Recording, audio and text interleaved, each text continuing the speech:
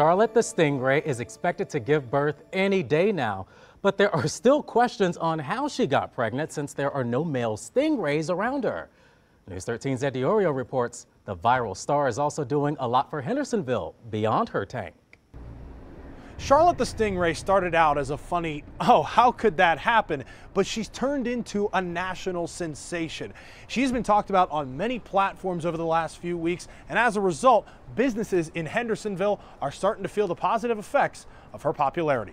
It's just the buzz around and the restaurant and things like that. We're all kind of wondering her progress, asking if we've heard anything. Now millions of people are wondering the same thing across the country. There's a mystery unfolding at an aquarium in Hendersonville, North Carolina, a biological mystery. Jimmy Kimmel, ABC News, and TikTok are just some of the platforms talking about Charlotte's mysterious pregnancy.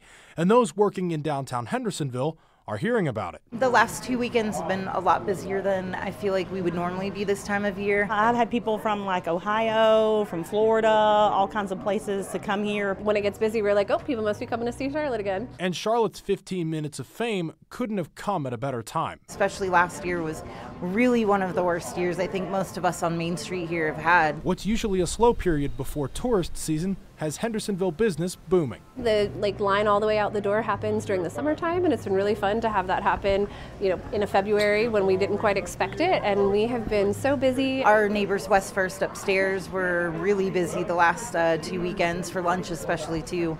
Again, with a lot of the families out exploring the town, just coming to see what we have to offer, but mainly for Charlotte. So, yeah. While many can't wait to see Charlotte's pups, business owners are happy whenever that time comes. Hopefully, she can hold on as long as she can so that people keep coming, and even afterwards, I'm sure people want to come check out the pups. So it's just created a lot of talk about our little town here, so it's been really awesome. The aquarium is open to the public Wednesday through Saturday from 1 to 4 in the afternoon, and you can keep up with the latest on Charlotte's condition at the Team Echo's social media pages.